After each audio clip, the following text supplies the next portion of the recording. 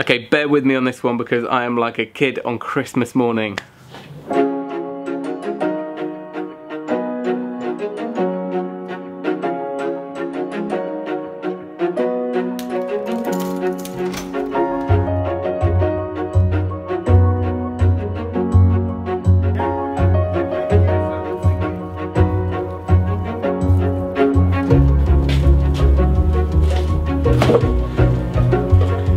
But it's here. It's delivery time. So I put a photo of this up on Instagram, but I didn't let out what it was yet. So this is the big reveal. And I think this could be a real game changer.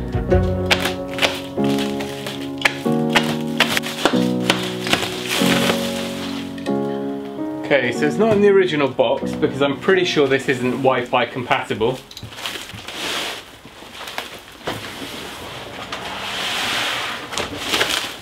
So as always, I went hunting on eBay.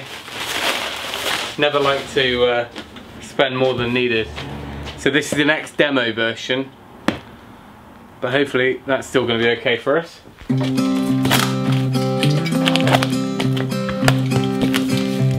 Ah, it has got a box.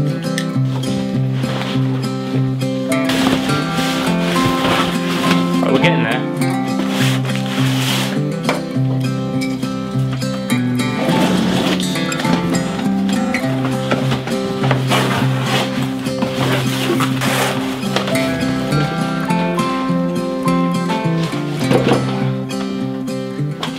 So, hopefully you guessed by now. Well, you might not have if you're not a woodworker, but this is a thicknesser, or in the States I think you refer to these as planers. And this is a long-awaited purchase. Something I've put off because I've seen it as a luxury, but now it's going to be, well, it's going to save us money, I hope, or at least pay for itself. So there are a few marks on the outfeed table, so maybe it has been used a little bit. All being well, the planer blades are going to be in good condition. So the reason I finally bit the bullet and I bought this is because I really wanted to use up the timber that I've been gathering over the years, and also that big hunk of poplar, which is all rough sawn, for when we come to do the van project. And with the help of this, I'm hoping that we can build all of our own cabinetry, the framing, the carcassing. So the original plan was to buy a planer thicknesser, which is quite common here in UK and Europe, whereas it looks to me that elsewhere, especially in the States, you keep them as separate machines, whereas here you can get a planer thicknesser and you basically use the top as your planer or jointer, and then underneath is your thicknesser. The only problem with those is they are, for this dimension of thicknesser, they're much more expensive. So I figured most of my timber is already dimensionally close. So I think I can probably get by without the planer bed.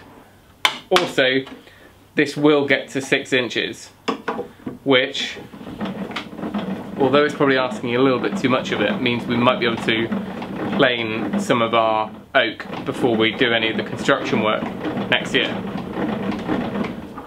Alright, let's see if we can take the top off and have a peek at the blades.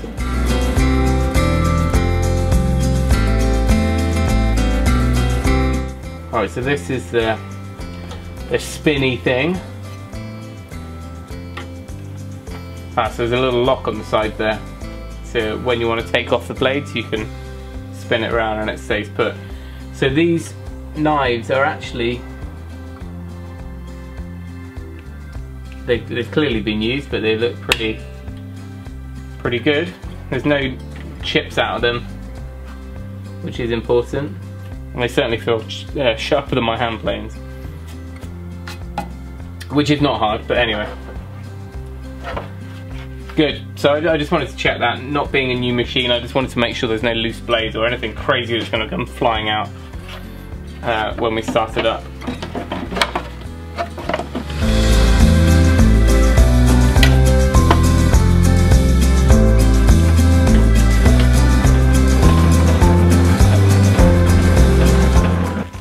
Right, so there is some sort of hood that goes over the slot which ejects the chippings. Then we can attach the shop vac to that. From what I've heard, this is pretty good. It doesn't create really fine dust like a sander or even a table saw. So what I might do is put this on in the future and then duck this just to a container, a loose container, and let it just pile up that way rather than send it flying over the floor. For now, we'll send it flying over the floor.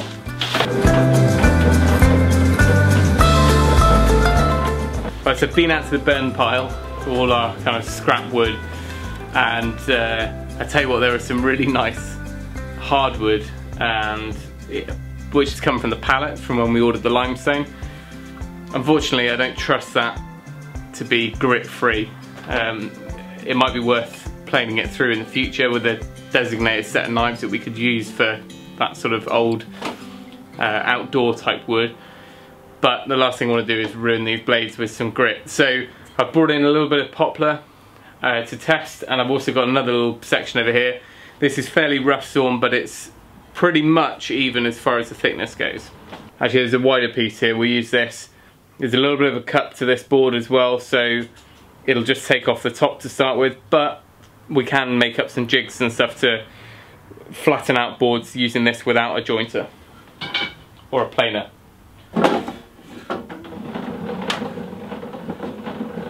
We'll see how we get on. This isn't a review. Maybe we'll do a review once I've taught myself what I'm doing here, but hopefully we can get an idea of how well it performs and how noisy it is.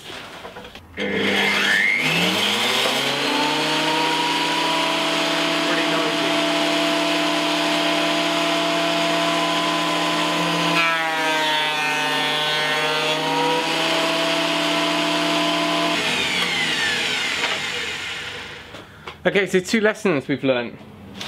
We are going to use the wood chip hood, because it's just throwing chips everywhere. And secondly, it's pretty quick. I think we should be using a longer board to test it. But it's just flown through that. So I've stuck the little shroud on the back now, which, I mean, it looked like it was sending them out. You know, it really flings them out. So this looks like it directs them through and out this little spigot on the end here. Of course we could hook up the shop vac, but to be honest it would fill up in no time at all, bearing in mind it's quite a small one. So for the time being I'm just going to let it shoot out the side. It might even land in the box.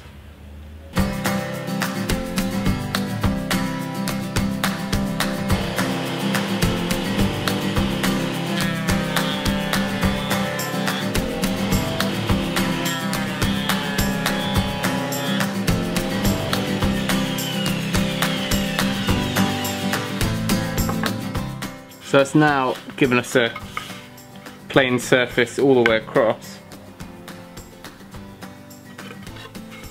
Now of course this isn't going to be perfect because it was a cupped board to start with, so now we should be able to put this side bed down and then flatten the other side and get an even thickness all the way through. I'm now expecting it to take out material from the edges first, and then once we've planed the middle it should be even thickness.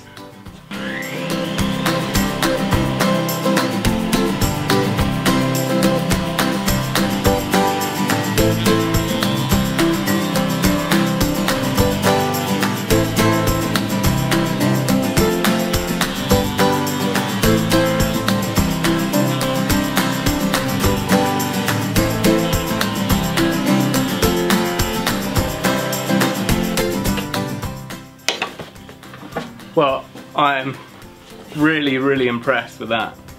Now clearly I'm not coming to this from a point of view of having used lots of these machines. I've never used one before, I've only used handheld planers.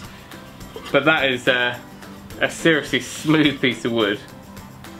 We'll get the calipers on it just to see how accurate it is, and we can also reference that against the gauge on here to see if that's a true representation.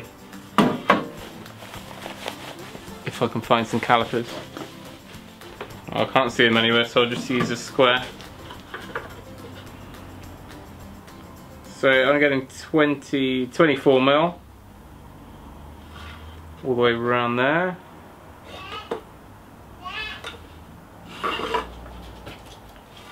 24 centre and edges. And then from here,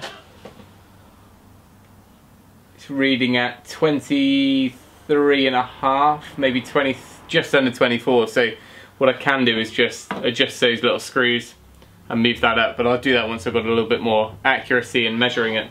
So that's our plain poplar. I guess this is only about 200mm wide, maybe a little bit more, but we've got the potential to plane half as wide again. There's things like the snipe issue which we need to look at on a longer board, but nothing's jumping out at me here. It's certainly measuring the same all the way along the front there. I could potentially feel a little dip an inch or two in, and I'm glad we tested it on this bit of poplar, because this is really what the whole of this project is going to be about. It's going to be about planing down all of the boards we've got. I'll give you a quick look at them now, just so you can kind of get an idea of the scale of what we've got to come. This is the timber that I was talking about. This is all rough sawn poplar, variety of thicknesses, but basically everything from about 25mm or 1 inch up to kind of 35mm. So we've got all this potential stacked here, and I've been able to do nothing with it. I've done a few little hand projects with it by planing it or power planing it, but these boards, some of them are over 2 feet wide, and they're just crying out to have projects thrown at them. It's certainly enough to do the majority of what we want to do in the van conversion. I've got window sills to build in the house, I've got trim to do in joinery for the staircase project. It's all poplar. Poplar's a hardwood, but a soft hardwood. Pretty much all of this is not free, which makes it just absolutely perfect for painting, but I personally quite like it stained or using the Osmo products on them. It's a really kind of subtle grain and really straight, so you know, we've got just loads of options. I've even got it stashed up in the roof here, so as another byproduct, as soon as we can start getting rid of this, it means we've got more workspace, which means more tools. No it doesn't, no it doesn't, just in case Jay's watching. It doesn't mean more tools, it just means more space for more projects and more videos. And that chip extraction worked pretty well. There's no dust in the air at all, because we're taking off these shavings. They come off like quite nice size shavings, so then none of it went airborne, and this shot out fairly accurately, and I managed to catch it in a cardboard box to an extent. What I have seen done is that just ducted with a little bit of pipe work into a vessel of some sort, or even into a pillowcase. I think Jay Bates on his channel said you can duct it across in a pillowcase, because obviously that'll let the air out as well.